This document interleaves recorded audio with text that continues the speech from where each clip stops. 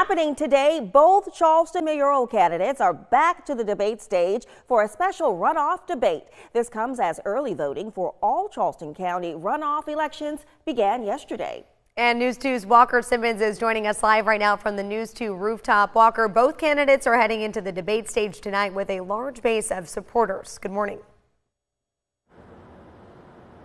Hey, Megan, Octavia, good morning. And that's right. There's a lot of anticipation around this runoff election, which leads us to tonight's debate. This is vital for each candidate as they're making their case, and this is a great opportunity to make that case to voters before they select either name on the ballot. Now, keep in mind, incumbent John Tecklenburg and challenger William Cogswell both came out of this last election, each with a large pool of voters. Cogswell had 36% of votes, while Tecklenburg was right behind with 32%.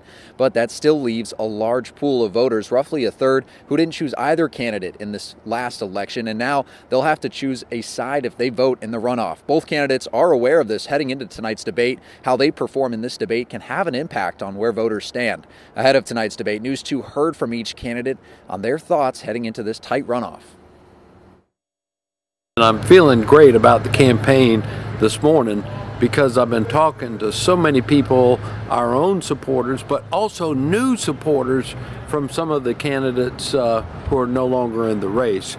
We want to bring new supporters in. We're talking to the other candidates, hoping that both them and their supporters will come in our direction because we really want this to be a campaign about all of Charleston.